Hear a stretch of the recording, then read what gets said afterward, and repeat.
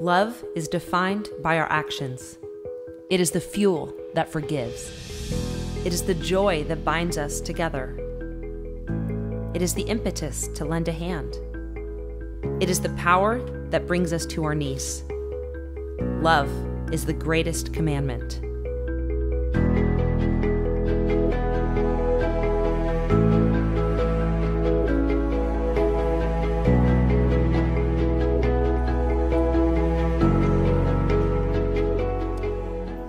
Well, Sherry and I have had the privilege of raising 3 boys. And even though our little boys are now in their 30s, that's still part of our lives, is walking with them. And so one of the things that we discovered as we were raising our boys when they were younger and into their early teen years is we learned about video games. It wasn't something that was a real big part of our home, but our boys, that was kind of part of boys' lives. And so we learned about video games. We got to watch them and cheer them on, sometimes playing video games. We got to play some video games along with them when they want us to learn to play with them. And so what I kind of learned that there's a theme in a lot of video games where the person with the controller is in a battle. And they're battling against some kind of, someone. And then when they win that battle, it's not over. There's like a next battle. And that one's a little bit tougher. And then when that's over, it's not over. There's like another battle. And whether they're, fighting or have swords or they're making large fireballs and throwing them and things are, whatever it is, it's like there's these battles. And then my boys would explain that eventually the term they used was you get to the ending bad guy who was like the final, And so here's some different. Some of these might be if you say I have no idea what that is. This is creeping me out. This is church. Stop it. You're probably not a video game person. If you're like I know who all of those are and I could tell you 10 more, then you're into that world. But here's what we learned as parents. That there's sort of that journey of battle after battle after battle. Why do I share that with you? Because in Matthew chapter 22 that we're going to be looking at today, it's exactly what's going on. Now there's not big creatures, but there's enemies coming against Jesus. If you have your Bibles, you can turn to Matthew 22. I'll read and we'll put it on the screen as part of it, but I want to give you kind of the setting. I will often say that every text has a context. Every text of the Bible has a place it sits in the Bible, a place it sits in history, and to understand what's going on in the text of the Bible, you have to understand what's happening before and after it in the Bible and what's happening in the world at that time, and sort of in God's salvation history and what God is doing. And so in Matthew 22, you actually have Jesus going through a series of 4 battles.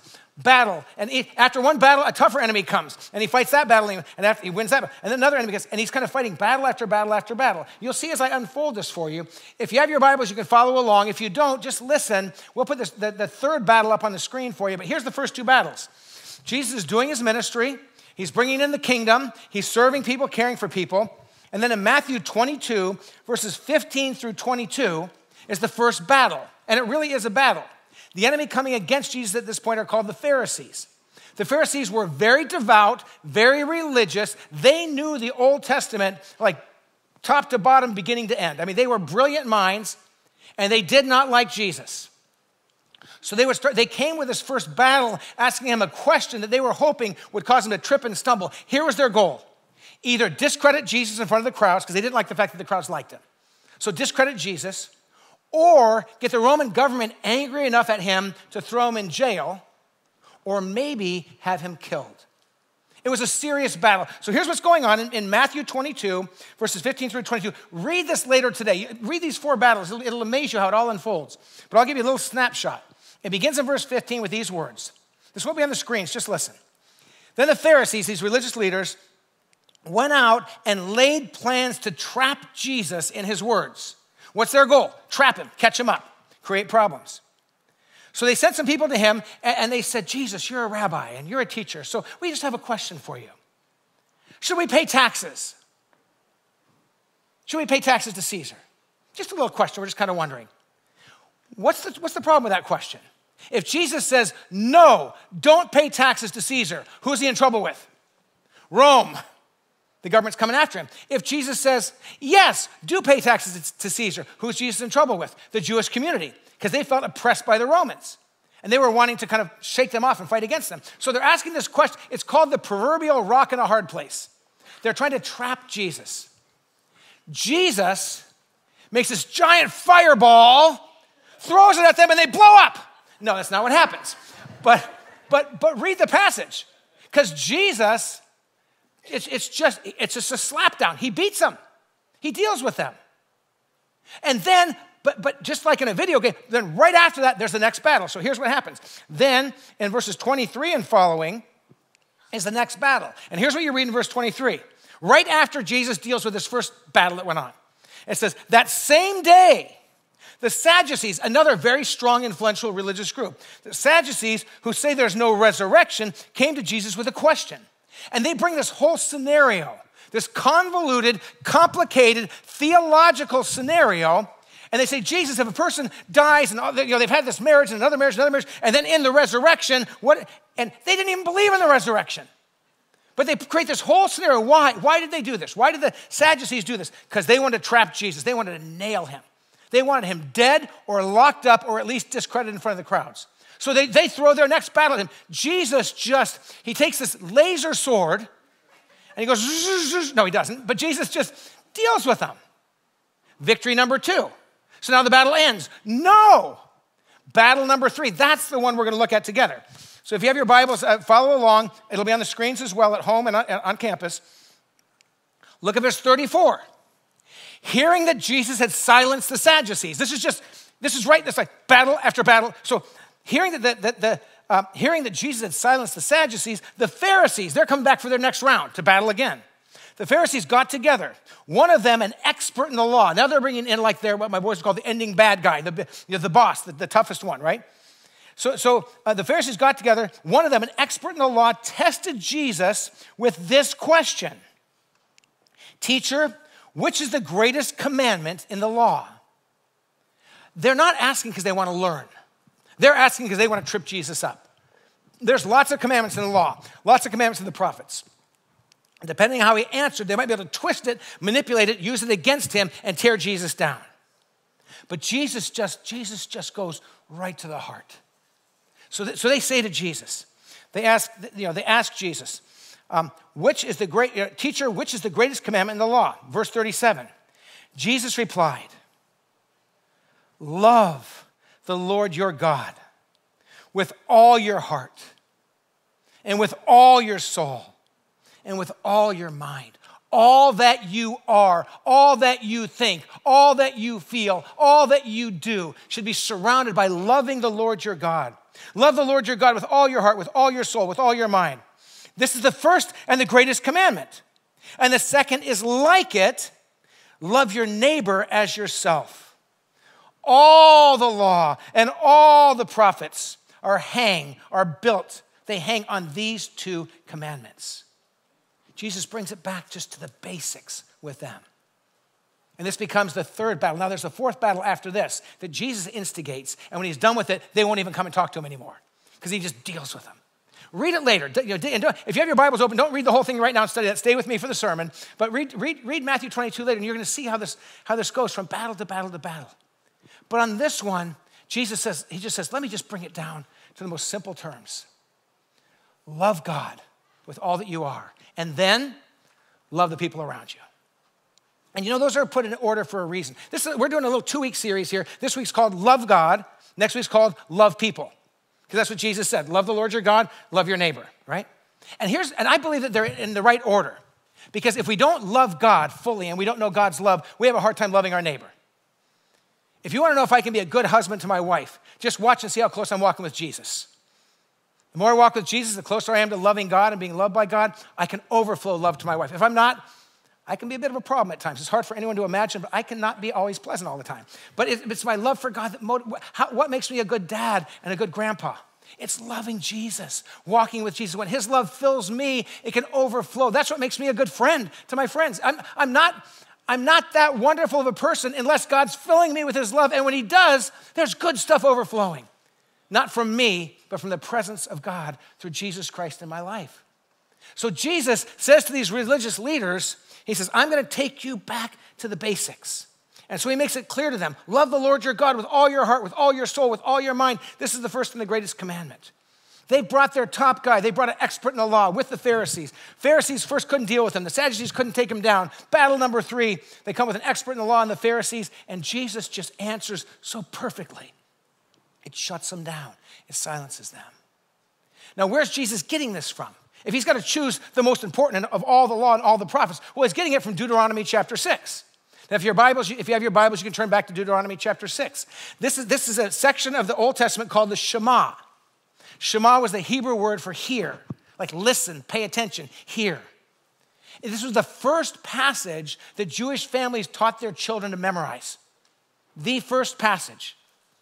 It was central to their faith. So when Jesus quotes this scripture, he's quoting something that all of them would recognize. They would all hear it, and they would all understand this is part of the bedrock of their faith. So I'm going to read Deuteronomy 6, verses 4 through 9. It'll be on the screens. If you have your Bibles, follow along. But I want you to notice not just what God inspires to be written here for how we live our lives if we're going to follow after God, but I want you to notice that after he makes the clear statement, he talks about how it's supposed to fit into our lives. And it's a big deal. It's supposed to connect in our lives in every way.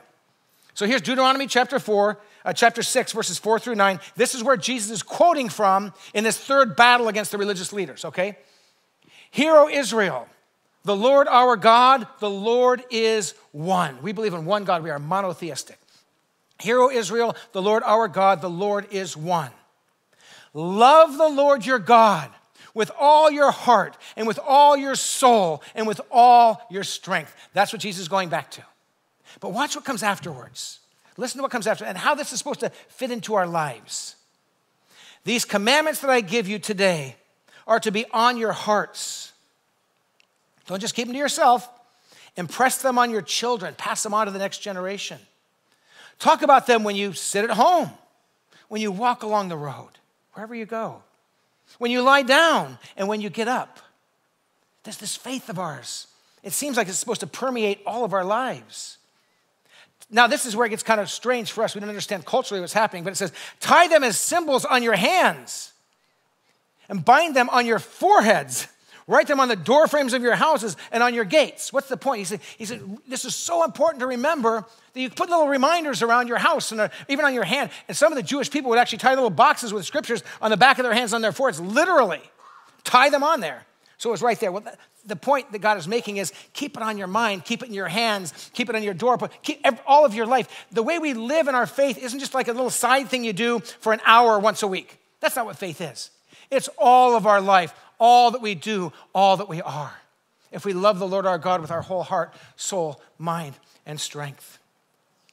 And so this was the first thing that children learned. It was on their minds, it was on their hearts, and Jesus just takes them back to the simple basics. They're coming to trip Jesus up. Boom. They're trying to knock him over. They're coming to get him in trouble. And Jesus says, let's just go to Sunday School 101. Let's just get the basics down. Love God with all your heart, soul, mind, and strength. The second commandment is this: love your neighbor as yourself. Everything else ties into these two. Get these two right, and you can make sense of the rest. That's our invitation today, to get it right, to love God first and above all else. So with the time we have left, I want to just think about, what does that mean? What does that look like? How do you and how do I take another step along our path of growing to love God? So I want to first think about loving God with our whole heart, with our feelings, our emotions, the passion that moves us. Do you love God with your heart, with passion, with an emotional connection? Now, here's what I've learned. I've been a pastor now for getting close to 40 years. And I've learned something as a pastor. Different Christians love God in different ways. You can love God passionately. Some people are like, well, I love God with my mind. I love to study the Bible. I know a lot about the Bible. I have a lot of answers. I can defend my faith. And they love God with their mind. But some of those folks that really love God with their mind, they're not really into loving God with their heart. Well, I don't really like to sing songs of praise. That's not my way of, I'm more of an intellectual Christian. You can be very intellectual, be a Christian. But here's the thing. I think Jesus is saying, love God with all that you are. So if you're here today and you're like, well, I don't like to sing songs of praise. I kind of find boring and they don't inspire me. I love to study the scriptures and study theology. Fantastic. But love God with your heart too. Some other people love God with their heart. Oh, I love Jesus. Yes, a song starts, they just begin weeping. Oh, I love Jesus. And it's like that. Their heart's all there. But they're like, I don't really like to study my Bible. I don't like to really think about explain my faith intellectually. Well, I think that God would say to you today, keep loving God with your heart, but learn to love God with your mind.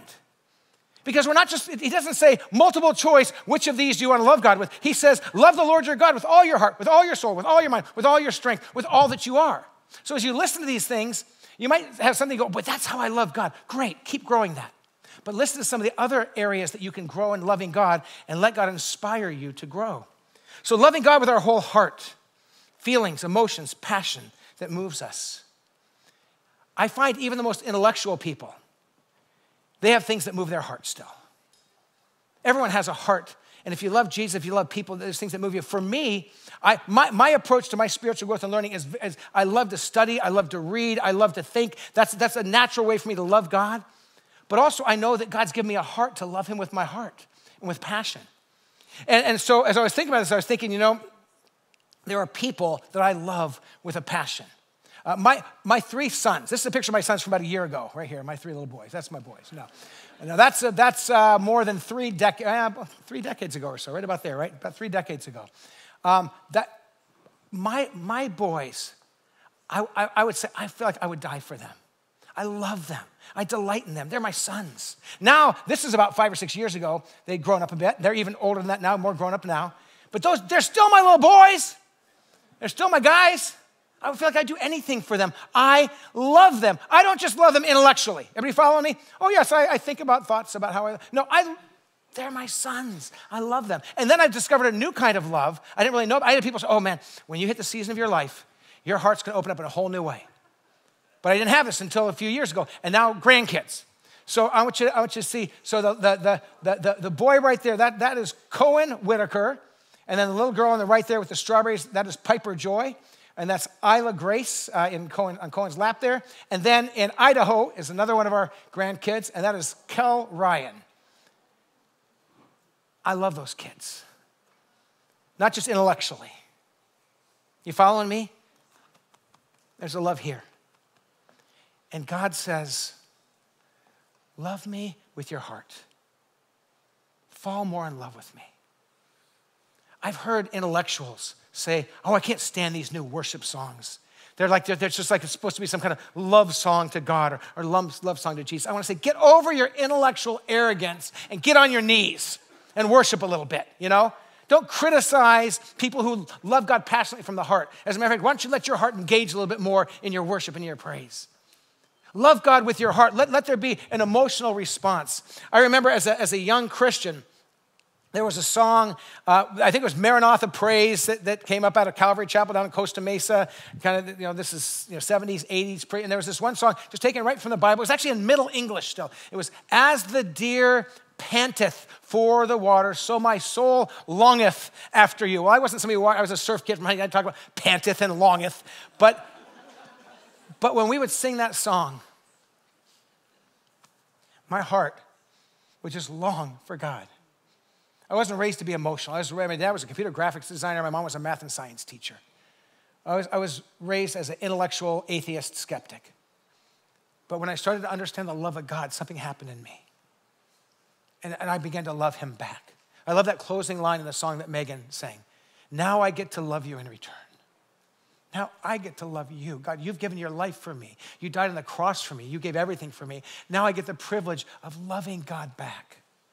So we can say, Lord, let me love you with my heart. There's all kinds of pictures of wholehearted love of believers. Read in the Psalms. Read David's Psalms where some of the songs he writes inspired by the Holy Spirit are just saying, oh God, how I love you. David was the one who wrote in Psalm 42, as the deer pants for the streams of living water, so my soul longs for you, oh Lord my God. He says, when can I get to go be with my God? A longing to be together.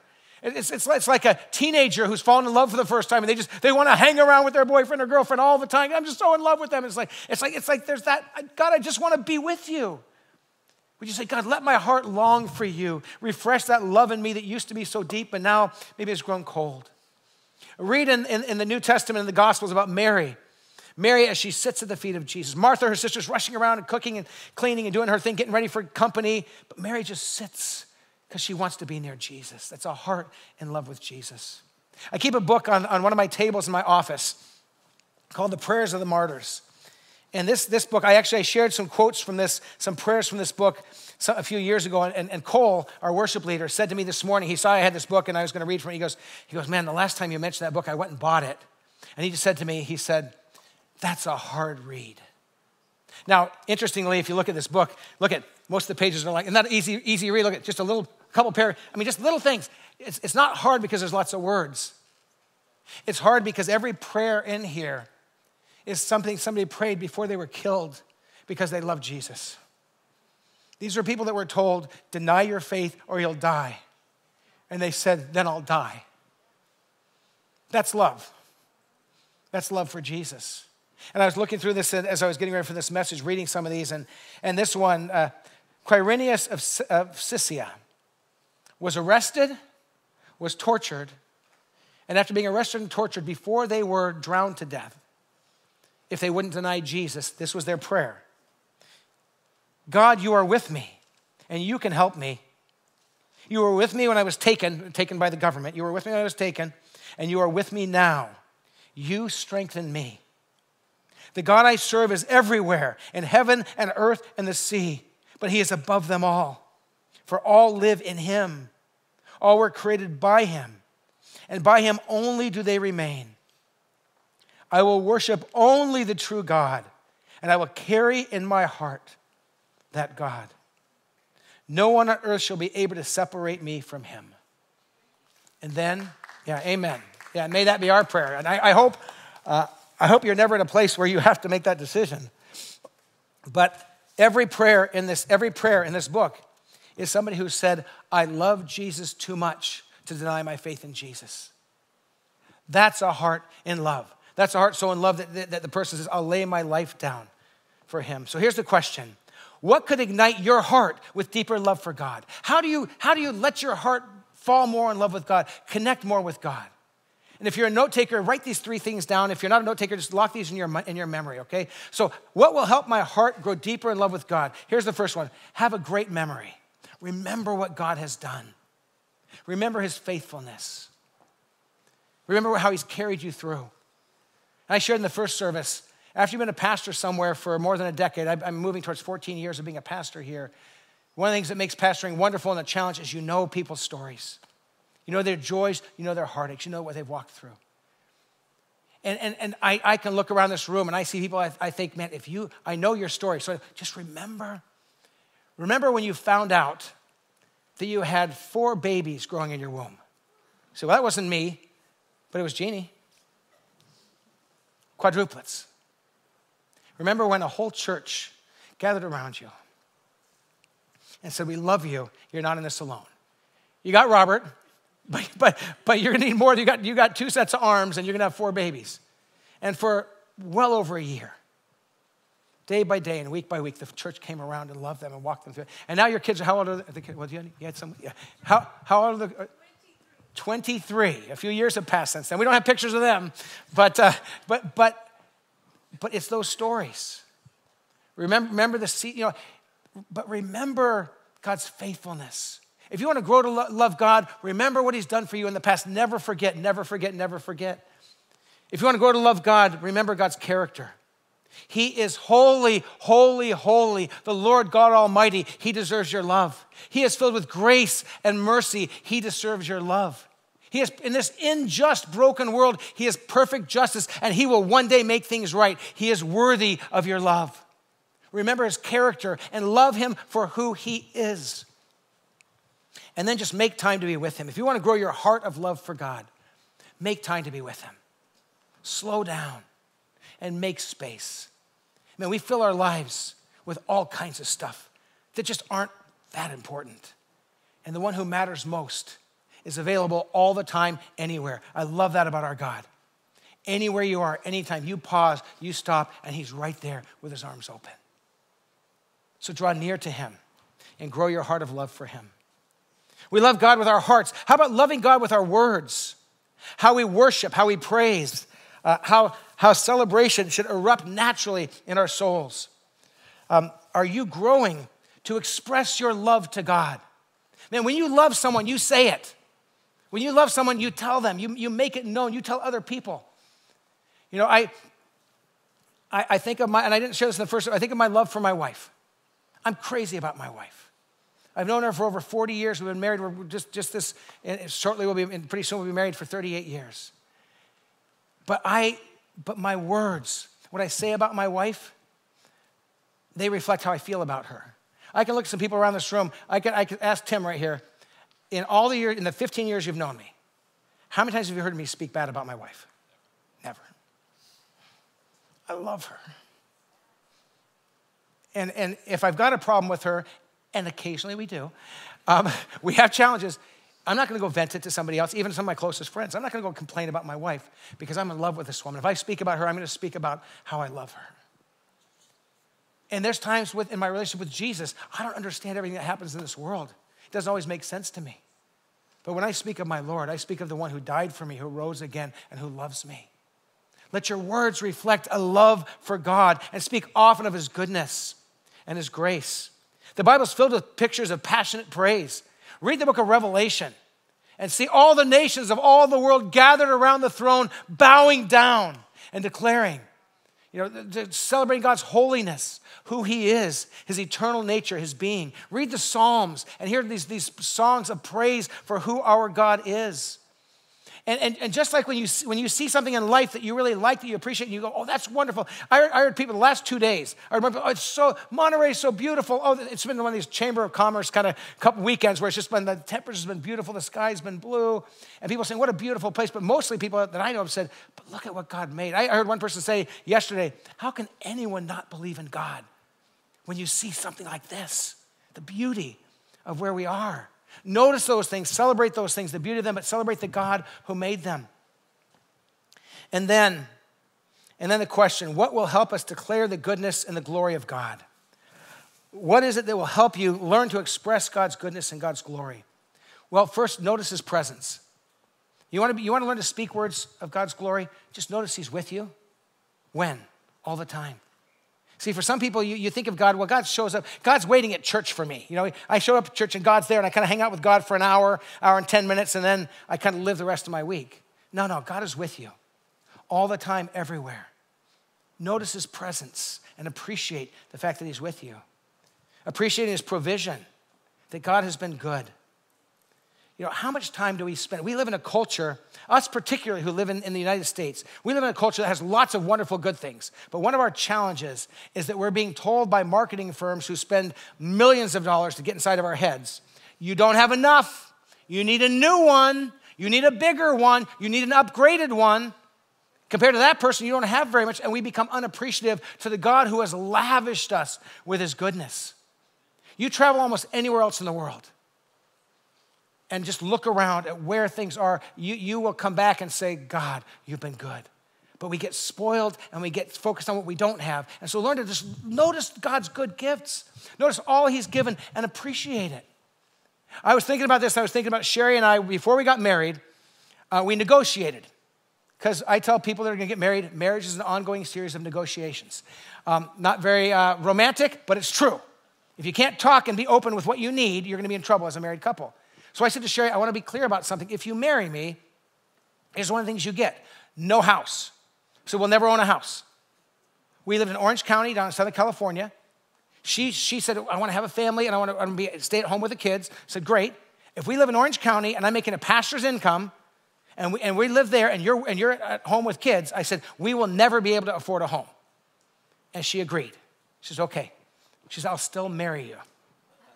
So I was better looking back then. But then this is a true story. I don't know if I ever shared this with all of you. This is true. I said to her, here's the other thing. So once she agreed to that, I said, all of our furniture and everything we buy, we have to buy at garage sales. And she said, I will not agree to that. And I said, okay, you can have that one. So you negotiate. But that was almost 39 years ago. We live in a house. We didn't think we'd ever have a house. And we were okay with that. But God has provided. And we say, thank you, Lord. We didn't need it, and if we hadn't had one, that would have been fine too. We'd have been happy. We were happy when we lived in apartments. We thought we'd live in apartments our whole life. That would have been fine. But God opened the door and allowed us to. God is so good. We've got to pause and just thank him for his goodness and thank him for his provision. And then if you want to grow in having a mouth that praises God, focus on his forgiveness. The Bible says, as far as the east is from the west, that's how far he will take our sins from us. If you're a Christian, your sins and you One of you goes east, one of you goes west, infinitely far away, and they're infinitely far away from you. If you're not yet a Christian and you receive Jesus, he takes your sins so far away, they're gone completely forever. That's Jesus. The Bible says, while we were still sinners, Christ died for us. He gave his life while we were still sinners and rebels. He said, I love you so much, I'll die for you. Your mouth begins to express a love for the God who has washed you and made you clean and given you new life. We love God with our hearts. We love God with our mouths. We love God with our minds, our reason, our devotion. What motivates and drives us, how we think about and see the world. We need to learn to love God with our minds. I'll give you some pictures of intellectual engagement. Sometime read Psalm 119 in one sitting. It's the longest chapter in the Bible. The whole psalm is all about basically saying, oh, how I love the word of God. Oh, how this speaks to my mind. How can a young person keep their way pure? By guarding it according to your word. Oh, Lord, how I love your law. I meditate on it day and night, that I fill my mind with it. It changes how I think, how I see the world. There's something about filling our mind with God's truth in a world that says there is no truth, or you can make up your own truth. And God says, no, I am the truth, and I will speak the truth to you. We need our minds saturated in the word of God. I think of someone like a C.S. Lewis. C.S. Lewis, and I love Lewis. I've read so many of Lewis's books. I love C.S. Lewis. He's with Jesus now, but he came he was a professor of history at Oxford, was not a believer at all, began thinking about things of faith, began asking questions, and gave his heart to Jesus. So he was this intellectual whose mind was surrendered to the Lord, but he also wrote children's books, and he had a heart for God. What I realized as I was thinking about this is that the people I respect the most, the scholars I respect the most, are scholars whose minds are fully engaged in the things of God, but their hearts are deeply in love with Jesus too. You can have all of that because he asks us to love him with all of our heart, all of our soul, all of our mind, all of our strength. And then just think about just an ordinary Christian every day who opens this book and says, Lord, speak to me. Every day, do you know every day of your life you can open this book? It's a book made up of 66 books that span centuries, all inspired by the Holy Spirit. And if you open this book every day and say, Lord, will you teach me something new and speak to my life? God will speak to you. The God of the universe will breathe and bring alive the Holy Spirit. And all of these are God's words, but the Spirit of God brings it alive to our hearts and speaks to our minds and changes our lives. That's why every week of the year, all year long, we put together a reading guide that's on our Shoreline app and on the website. Here's a daily reading from the Bible that'll get you ready for next Sunday's sermon. If you don't know where to start in the Bible, pick that up or contact one of our pastors and talk to us, and we will help put together a plan for you to read and know the Bible. So how do we engage our mind and our thought life in loving God? How do we truly engage our minds to love the Lord with our minds? Well, as I said already, open the book every day. You want to get your mind in love with God, read the book that God inspired. Ask good questions. If you're not yet a follower of Jesus and you think, well, I got all these questions. Hey, the church is a great place to ask those questions. Shoreline's a church where we'll say, listen, bring your questions. We have entire groups that meet just to ask questions about God and talk about it and think about it together and figure out if they really believe and if they can understand who Jesus is. And so keep asking your questions. God's not afraid of your questions. Learn from smart people who love Jesus. I walked through my study and I was looking for examples. And I mean, I've got hundreds and hundreds of scholars represented in my library. And then what I noticed afterwards, I pulled out some of my favorites. And here's what I noticed afterwards. Every one of these scholars is an absolutely brilliant mind, top scholar, who deeply has a heart for Jesus too. And some of the scholars I went by had great intellectual minds, but I don't sense the heart of a love for Jesus in their work. This one, Ajith Fernando. Ajith Fernando, he's a pastor who works with students in Sri Lanka. This commentary on Acts is one of the best commentaries. I probably have got 250, 300 commentaries in my office. This is the best one by far because he writes as a pastor with a love for Jesus while he deals with the most deep intellectual thoughts you can imagine. He still works with students and mentors pastors in Sri Lanka in the middle of an incredibly difficult time. Calvin Miller, some of you don't even know that name, but Calvin Miller in the last century is probably one of the most brilliant Christian minds on the planet. I think Calvin wrote probably 30 or 40 books. When I met him for the first time, I got to meet him at a conference. When I met him for the first time, I'd probably read a dozen of his books. And I told him that, and he said, well, I'd like to write a note for you. And then the next time I saw him, I brought all those books. He wrote a personal note, kind of calligraphy, and everyone. This is a guy who was a poet, a scholar, a local church pastor, probably one of the most brilliant minds the church has had in a long, long time. He's with Jesus now. But this brilliant mind, but a heart deeply in love with Jesus. And it goes on, C.S. Lewis and other scholars, but the point is this: find people who have brilliant minds for Jesus and learn from them. You might get to meet them face to face. You might learn from them from a book or from sermons or podcasts or somewhere, but they think deeply about faith, but they also love Jesus from the heart. And then finally, loving God with our actions, surrender, obedience, and a lifestyle that reveals the one we love. You know, loving God with our heart is great. Loving God with our mind is great. Loving God, but it should transform our lives. People should be able to look at you, and even back in Deuteronomy where it says, wear these things, put them on your hands, put them on your foreheads, put them on your doorposts. What's the point? Be so in love with me, walk with me so closely that when somebody looks at you, they notice. There's something different. I don't think you have to tie a box on your hand, or you'll look a little odd if you tie a thing on your forehead. It's going to go, what's that? But the idea is someone should look at your life and know that you love Jesus. Think about the different things that people are fans of. People are fans of all kinds of things, right? So right now there's a little football, there's a little basketball competition going on between a team in the Bay Area here and a team in Boston, right? So who is this person a fan of, and who have they devoted themselves to? What team? Look closely around that room. It's like super fan, right? How about this family right here? It's subtle. It's subtle, right? It's subtle, but you can look and figure it out, right? But people, if you walk into people's offices or homes, they'll decorate them with you. Go, oh, I know something you love.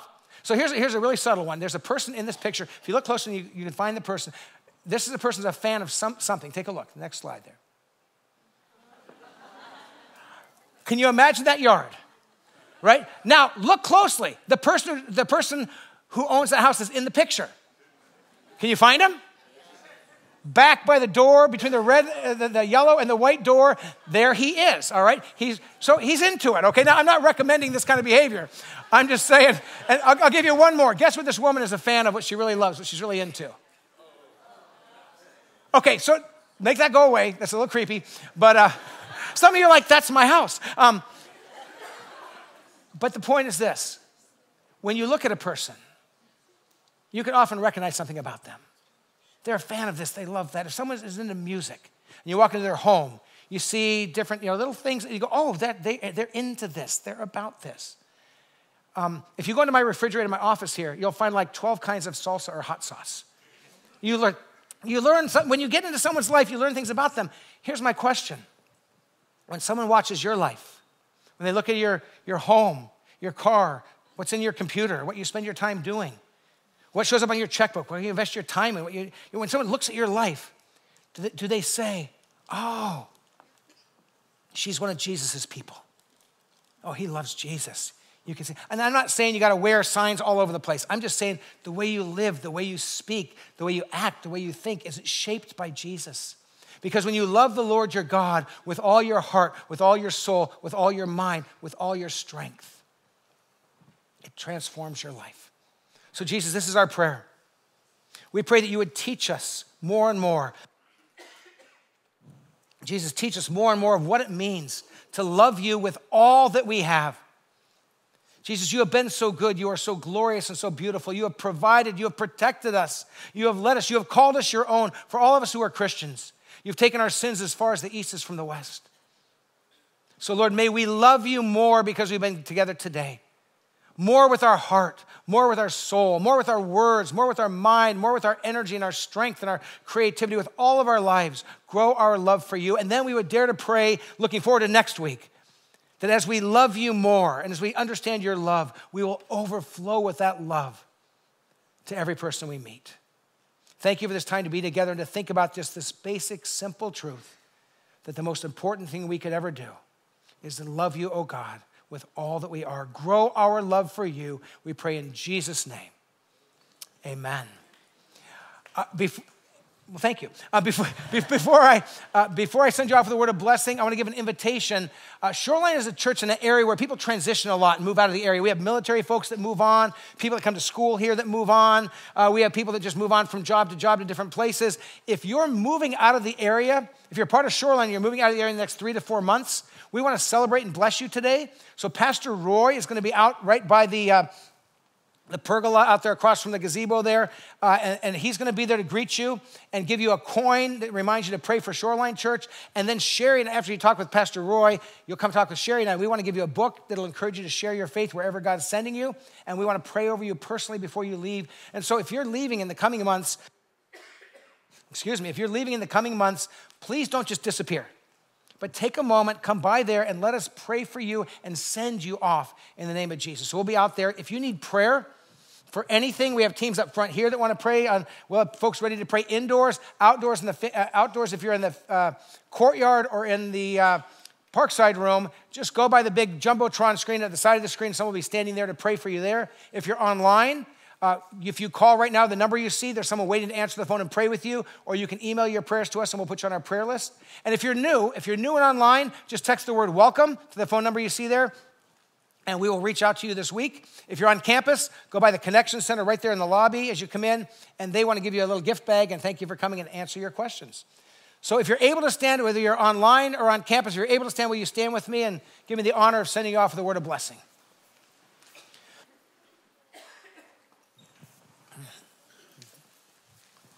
As you go from this time together, may you go with a fresh perspective and understanding of the greatness of God's love for you. And may you then love the Lord your God with all your heart, all your soul, all your mind, all your strength, all week long until we come back together again next Sunday. God bless you. Have a great week. We'll see you back here next Sunday.